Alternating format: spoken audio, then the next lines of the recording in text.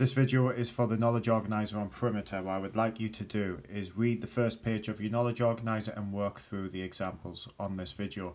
Try the questions from the second page of your Knowledge Organiser and complete any MathsWatch work set at home. So if we have a look at perimeter, perimeter is the distance around the outside of a shape. So if we have a look at the square, we refer to one of its lengths as L. What we have to do to find the perimeter is add together those four lengths. So it would be L, add L, add L. We can give that as a formula as perimeter equals 4 lengths because we do L, add L, add L. If we have a look at a rectangle, we just add the distance around the outside of the shape. So we can give that a formula by saying that the opposite side here is equal to the width and the other length is equal. So we have W, add W, which is 2W, L, add L, which is 2L. And then for a triangle, we just add A, B, and C. Okay.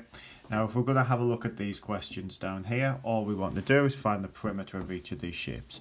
So for A, we remember that opposite sides in a rectangle are equal.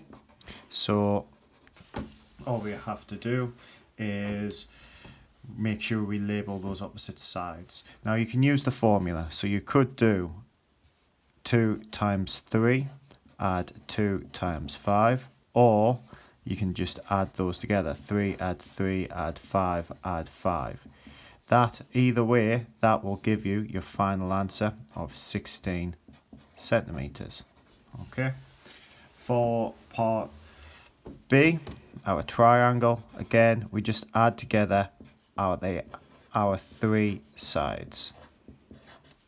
So if we add these together, what we will get is 18.6 meters.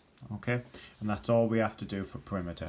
Can you use this video to complete the questions on page 2 of your Knowledge Organiser and any MathsWatch work set by your class teacher? Thank you.